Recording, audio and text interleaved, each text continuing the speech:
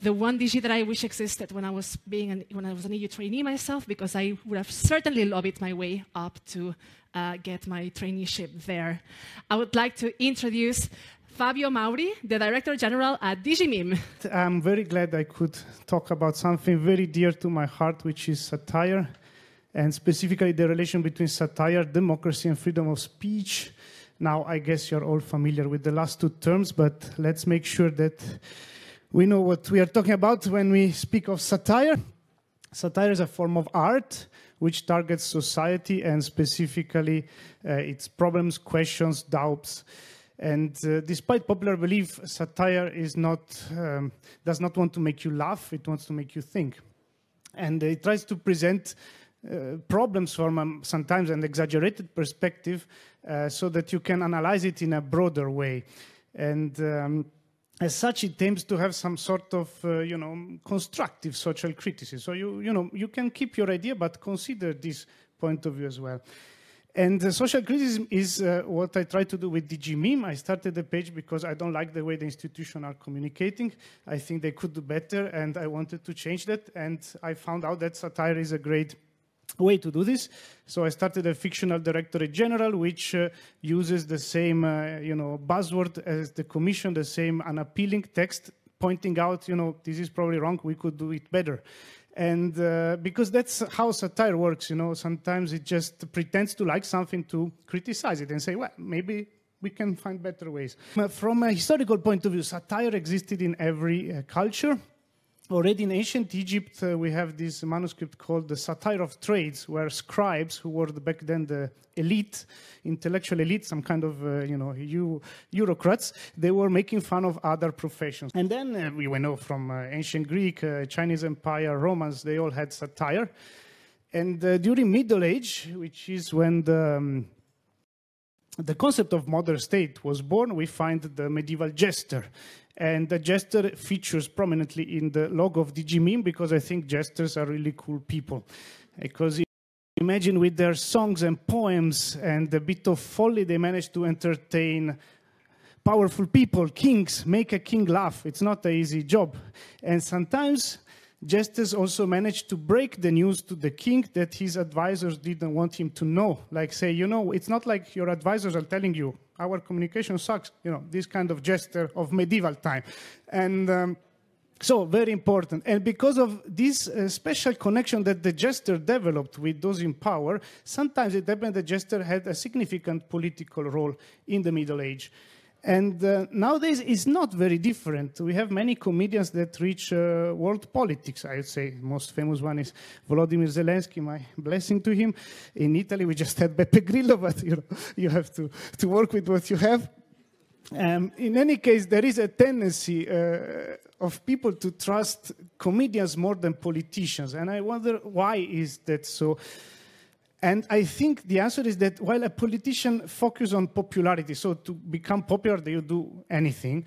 A comedian, when you write your speech, when you write your comedy, your satire, you try to think about the truth, like what is the real message behind this? And because of that, people tend to believe a comedian more than they believe a politician. But of course, it's not as easy. Despite of being appreciated at popular level, it's very hard to do satire because fanatics and establishment obviously hate you. And why is that so?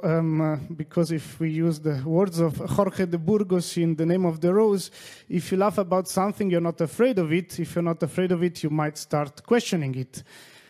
But questioning those in power is one of the key features of any working democracy. So it is in the interest of democracy to defend freedom of speech and specifically satire. And I'm saying that because I must say in the last years I noticed an increasing intolerance towards satire, especially coming from very educated people and advocates of political correctness at any cost. And this is the right audience to point out, I think this approach to communication that certain people push of extremely dry, empty messages is very dangerous for us because the risk is we alienate the majority of the population and they will, move towards more populistic narratives. So it's always good to consider things from different aspects, and it doesn't harm if you can laugh about something. And I wanted to show you very fast a couple of examples of this intolerance. This is distracted boyfriend meme. You all know it, yes. There is also a female version, distracted girlfriend. And according to many of my readers, I should remove this meme because it represents everyday sexism. And now you might think, okay, it's just a group of very sensitive people that have this issue, but actually in Sweden, this was deemed as degrading and discriminatory meme, and ads based on this meme are discouraged and prohibited in Stockholm region, at least. So, something to think about. Another problem when you make a meme that you want to point out a fact and reason about it, right? So with this meme, I wanted to say, well, it's interesting to note that our Turkish friends that are supposedly enjoying the benefits of a democratic, living in a democratic country, they still prefer in majority to vote for an autocrat. And it can be an interesting discussion because maybe it means that the advantages of living in a democracy are not clear.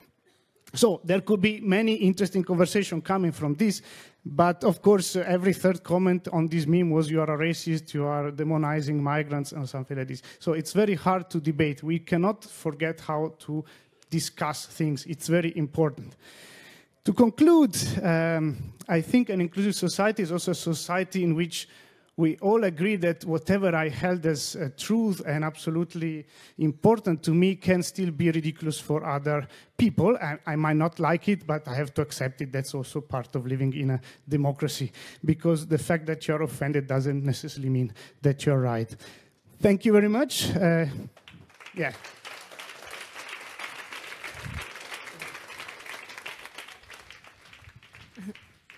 All right, thank you very much, Fabio. I think there's a lot that we can take, I think, from this, but most importantly, indeed, the importance of satire in holding our governments into account and the need to defend that. So thanks a lot for being with us today.